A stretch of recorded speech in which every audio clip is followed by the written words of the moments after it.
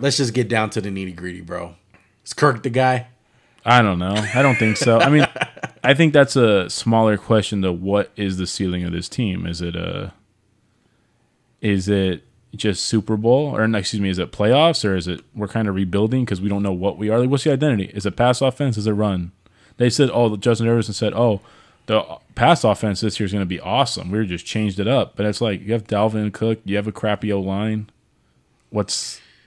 I'm on the other side of it. I'm not saying this team is going to be a Super Bowl contender, but I'm not going to be surprised when this team has 10 wins and they're in the playoffs and Justin Jefferson is having a Cooper Kupp type season.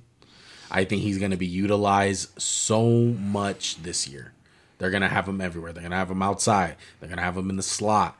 Maybe even getting a couple jet sweeps if they can. Mm-hmm. I think the offense is going to be a whole lot different this year. Kirk is a guy that can put up good numbers. He can get you through the regular season.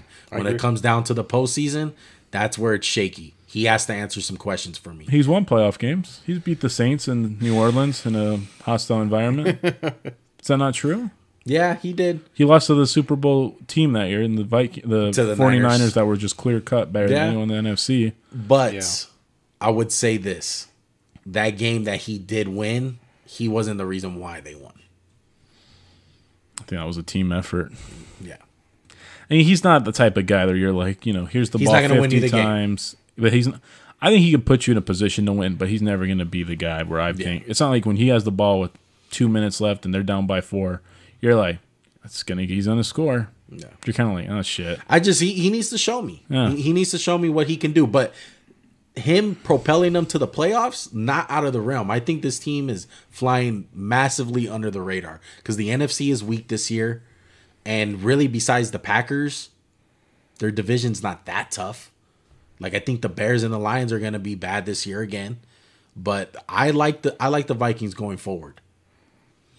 So you see them as a playoff team? I see them as a playoff team. Wow. What do you see them as? Well, it's tough. I would say that they're a fringe playoff team.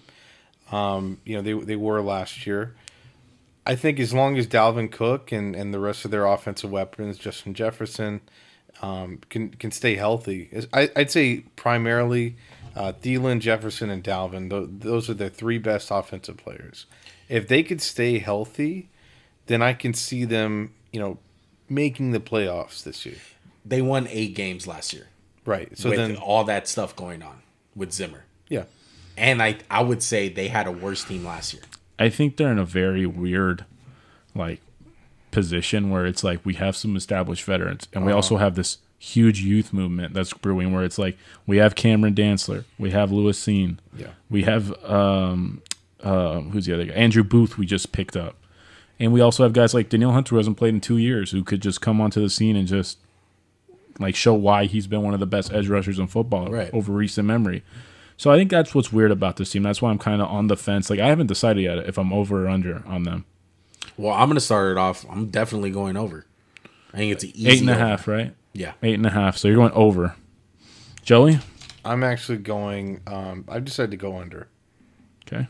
I've decided to go under. And the reason why is I feel like with Zimmer, they're going to take a step without having him. They're going to. Is there a step back to go on defense? They've been terrible. I think maybe a fresh voice in the room. They need a fresh start on defense. That was the main reasons why they got rid of Zimmer. It's like, okay, dude, you're a defensive-minded coach. I feel like he's a solid coach, though. No, I think he's solid too. I just think at the end of the day, the message got a little stale. I mean, if you're going to say Mike Zimmer's tenure in Minnesota was a failure, you're on drugs because he got you to the AFC. It seems like he went to the playoffs almost every year. Yeah. My whole philosophy with head coaches, it's like, what are you specialized in? Are you an offensive guy? Or you're a defensive guy? Or even like Bisaccia or John Harbaugh, special teams guy? That part of the team better be fucking good. You better have a great fucking defense if you're a defensive guy.